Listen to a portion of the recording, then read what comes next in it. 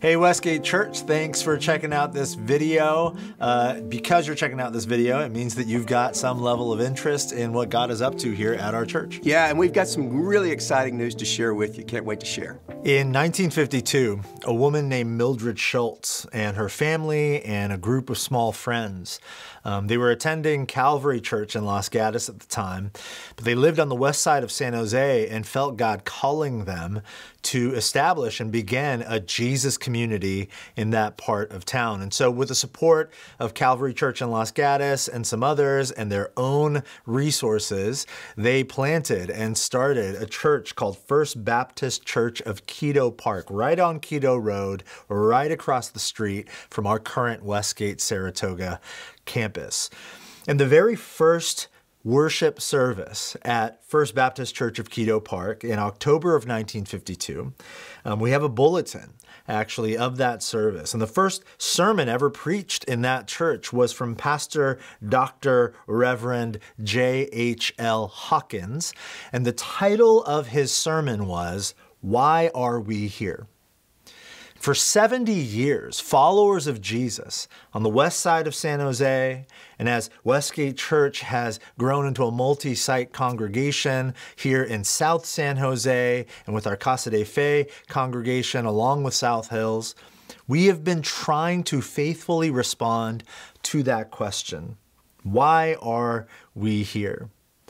So today we're going to take a little bit of a journey. Steve's going to share a few thoughts on where we've been and the early days of his leadership here at Westgate. We're going to talk about what is next for us and why we sense God is leading us into that next. And then we'll share some of the details and an invitation to all of us as a church family to prayerfully respond and participate as God continues to move in and through our church to respond to that question, why are we here? Unbeknownst to me, in June of 2001, I came along and did a sermon, and the title of it was, oddly enough, Why Are We Here? And we began to ask a question that was pretty convicting for us. We asked this question: if Westgate went away, if it somehow burnt down or crumbled and the buildings all went gone, would anybody that doesn't go to Westgate care? And we were pretty convinced that the majority of the answers were no, that it just didn't matter. And so we began to try to interact with our community and become the kind of church that would make a difference. But we had a second question. And the second question came maybe a year later. And the question was, are we going to stay here? There was interest in our address from retailers and people wanted to purchase it. And so we looked around, saw what we could see, and see if there's anything out there for us, and made a really firm decision. We're going to stay at this address. Even though it's retail all around us and seems to be squeezing us in, we're going to stay right here at this place. And so what did that look like? Well, it looked like taking our campus and then maximizing it, caring for our kids, having safe environments with our buildings where kids and students would have a place to meet, going in and having a place to worship that was comfortable and had good sound, and the ceiling was tall enough where Mark could stand on the stage and not be too tall. I mean, it was just all those kinds of things. And so as we laid it out, we were just completely intimidated by what it would cost. But a group of people many, many years ago decided to step up and take the generational challenge of maximizing the campus and doing what they could to make it a place where we could stay, where we could be there for our community for a long, long time. As we think about Steve's journey and the journey of this church long before Steve and Dana, going all the way back to the 50s and Mildred Schultz and her family, again, coming back to that original question, why are we here? Are we going to stay? Are we the sort of church that if we went away, people would care? As we think about that long journey, if you've been around our church for any length of time, you probably know that the way we respond to that question, why are we here? Why are we staying? It is to be and to make disciples of Jesus. We believe that disciples of Jesus are men and women and children who are learning and living the way of Jesus. And in short, the way of Jesus is the way of love that moves in three very specific and connected directions. You're familiar with this already. a life of love with God as we receive God's love and return it to Him in a life of worship, a life of love toward our neighbors. Again, if our church burned down, would anybody care? And we've tried our best to faithfully respond to that by giving as much of our energy and our time and our resources away. And of course, a life of love with one another, a place where many can belong and find community and hopefully eventually become family. And again, for the last 20 years, our church has tried, not perfectly, we haven't even done it well all the time, but we have tried to faithfully respond to that question, why are we here? And one of the ways we've done this is to try to give as much of ourselves away as we could. To give away our time, our energy, our money, and our resources. And as our elders and the leadership team at our church have been praying for several years now, pre-pandemic, we've come to a place where we sense a certain level of clarity from God that maybe the next step for us is to see if we can give away some of our space. And so for us, in the next couple of years to come, that is the question we are exploring, and it is the invitation we are making to you as our church family. Today, we are launching together as a church what we are calling the Here to Stay campaign, with God for the good of all.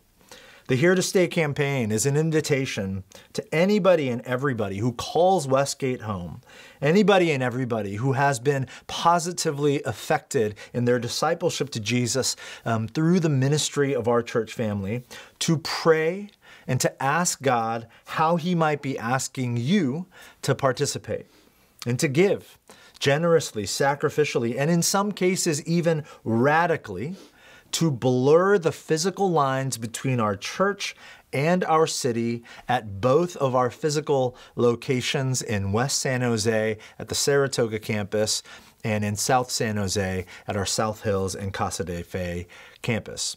So let me give you some of the details as we move on into this teaching. First, at our Saratoga campus, if you've been around for a while, you know that several years ago, we were able to purchase the Jack in the Box lot, that dirt lot that will soon, in the coming months, become our brand new parking lot, offering us more parking spaces than our current parking lot next to the theater and the Kidstown building.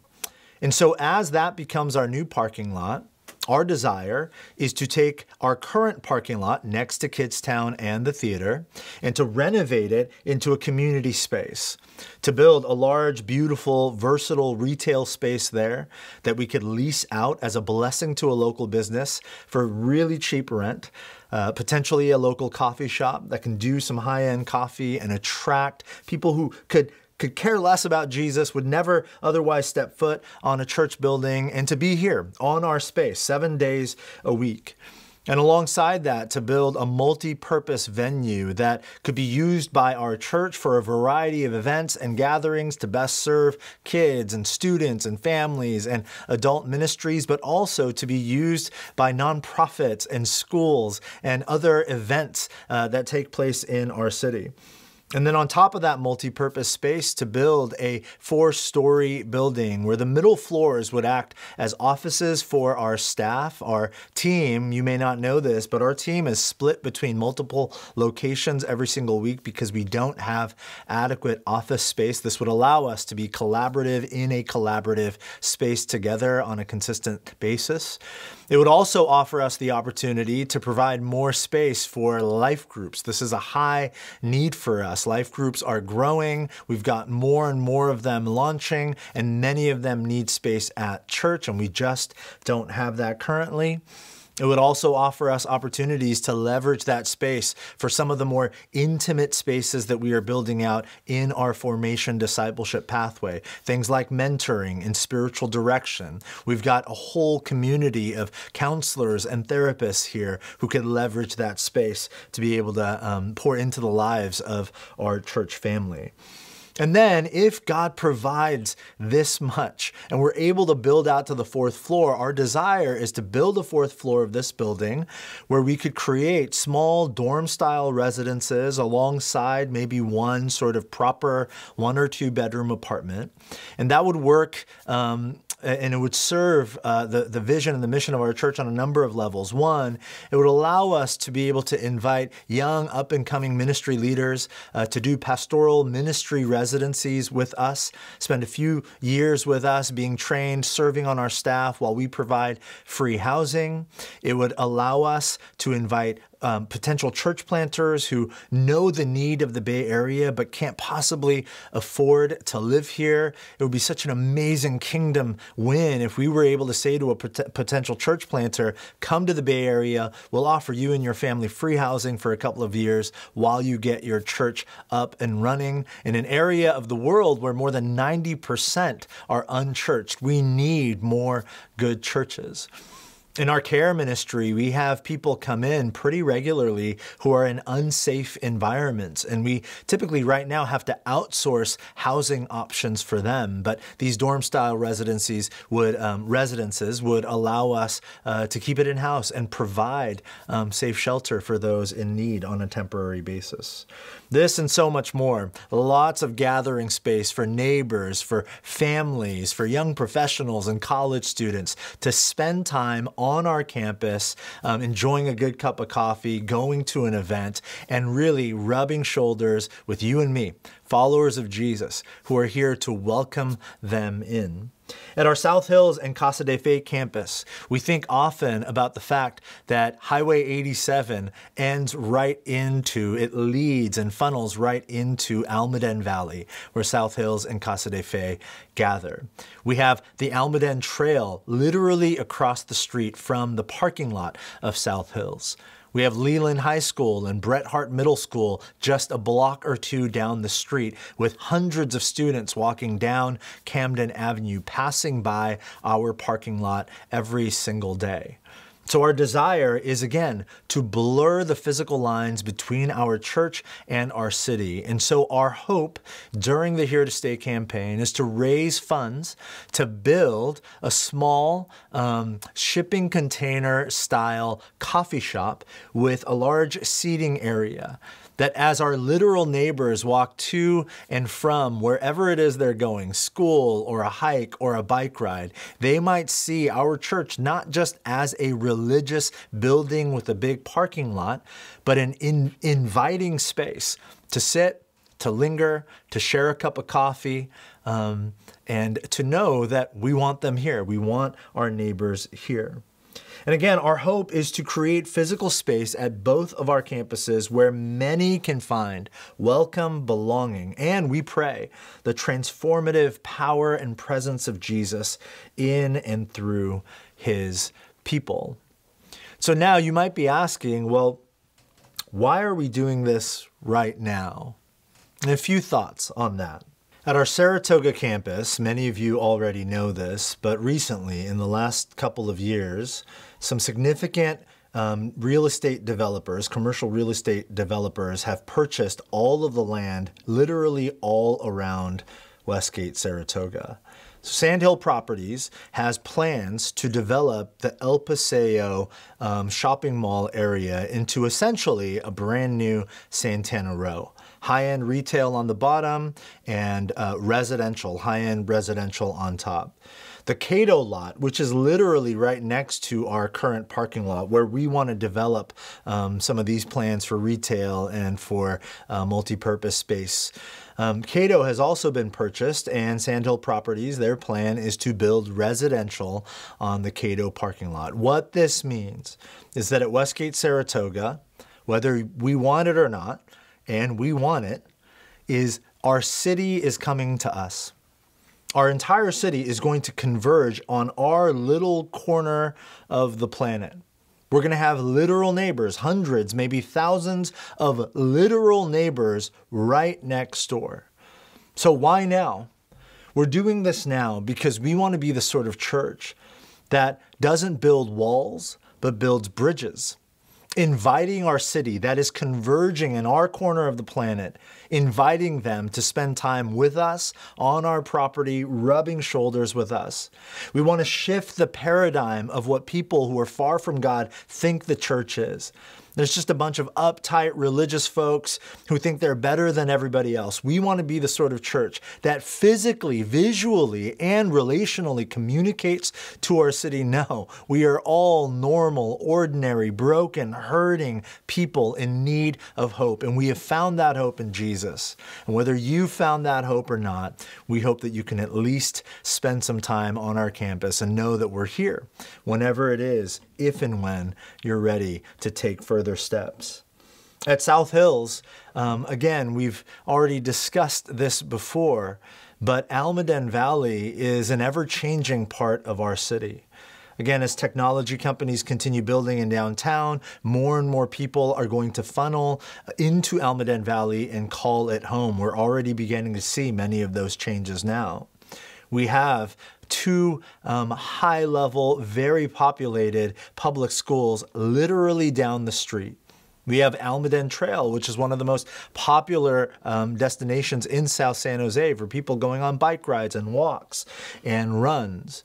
We have literal neighbors who are spending time all around us all the time, and we want to be ready to welcome them in. Again, to say, spend time here with us. You're welcome here. So this is a part of why. Why now? As I mentioned earlier, anytime you start to try to build new facilities or expand the facilities that you have, the numbers are really intimidating. And so it was this way 20 years ago, or a little over 20 years ago, when we were trying to figure out how to do this and how to build. And I can remember we invited a guest speaker to come into an elder meeting one time, and we were all asking these questions about how are we going to do this, how are we going to do this? And he asked this question, what would it cost you to not build? What would it cost you if you said no to this opportunity? And we began to take a look at that kind of a question and began to really not like the answers. It feels a little bit like, maybe you've seen the animated movie Up.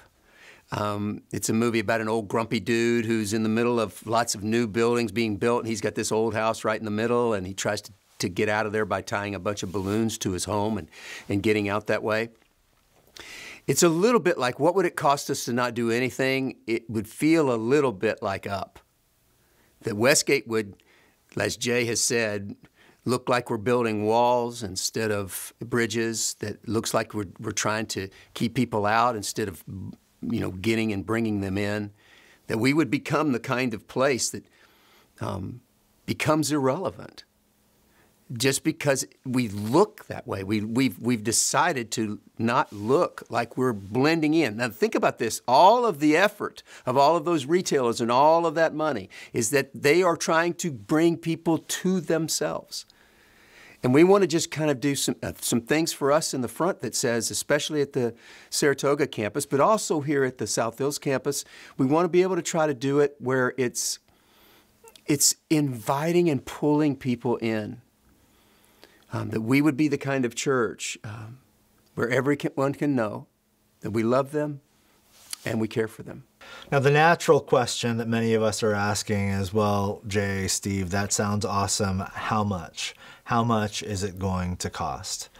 First, it's important for you to know that as we head into this campaign, a couple of things. One, it's a 2-year campaign. Now, what that doesn't mean is we're going to be talking about this for 2 years. We're going to talk about this for a few weeks, and then we'll move on in our services teaching all sorts of different things. But it's a 2-year campaign in that what we are asking our entire church to do is to pray and to consider what God is asking of you, and then make a commitment at the end of this series. Talk more about that in a moment. And then to fulfill that commitment over the course of 2 years, 2024 and by the end of 2025. So during those 2 years, we are taking what is typically called a one fund approach. That's nothing you need to remember. All it means is that rather than saying, here's what we need to just continue operating as a church and continue to doing all the ministries that you love and is so helpful to you, and then here's the money we're trying to give outside of our walls, what we call our Loud Fund, and then on top of that, here's all of the money to build the buildings and do the rest. Instead of presenting it as 3 different buckets and asking you to give to 3 different things, we're taking a one fund approach, again, just for the next 2 years. That as we make our financial commitment at the end of this series, that we will commit to one financial amount that we will fulfill over the course of the next 2 years. Now, I will break it down for you. What does that actually mean? What's the total number and how will it sort of all be spent? First, in an average year, it takes about $7 million for us to do the stuff of church, to be a church, to continue moving ministries along that are helping to shape and form children and students, helping you belong and find meaning and purpose within the context of community, to be formed more like Jesus, and to pay our staff and to keep the lights on. All of those things cost about $7 million a year. That's money that you all who give to Westgate Church already give to move the mission forward. In addition to that, Steve said earlier about that question the leadership asked here many years ago, if our church burned down, would anybody care? And we have what is called our Loud Fund. And the Loud Fund, every penny in that fund goes outside of our walls.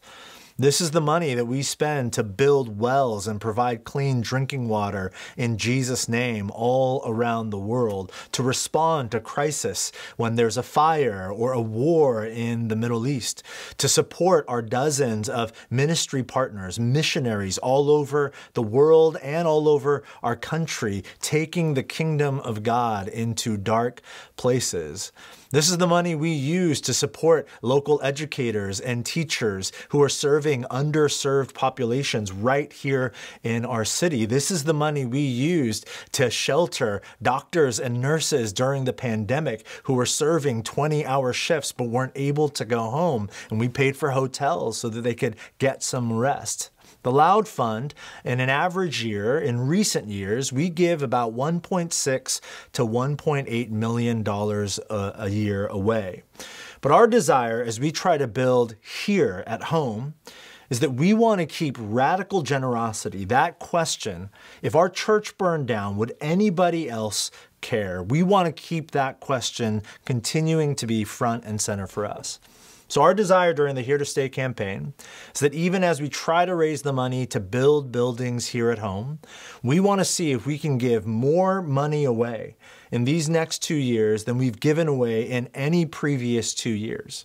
So our desire is to see if we can give $2.5 million a year away outside of our walls to continue doing the work that I mentioned and so much more in Jesus' name, to bring God's kingdom to earth. So $2.5 million to Loud, to go outside of our walls. And then if you multiply all of that by 2, $7 million a year to function as a church and as a ministry, $2.5 million a year outside of our walls. Over 2 years, that comes out to about $19 million.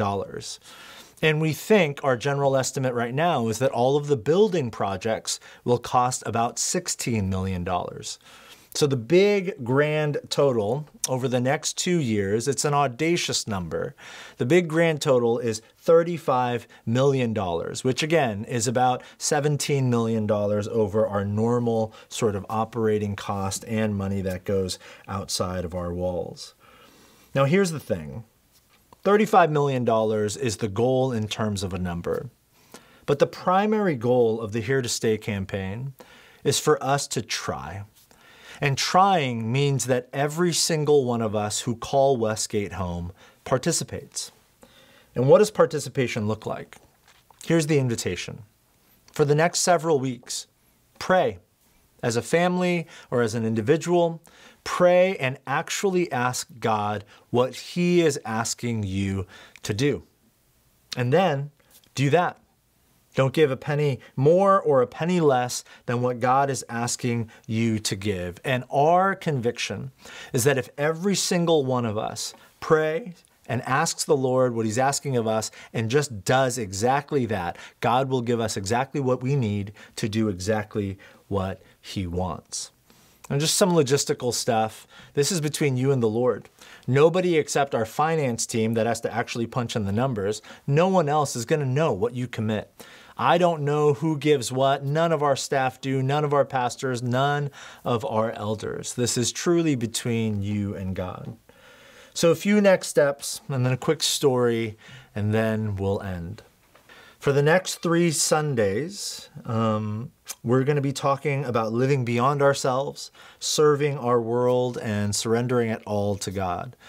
The teaching series is more than about just building buildings. And so I would highly encourage and invite you to continue joining us consistently, especially during these next few weeks.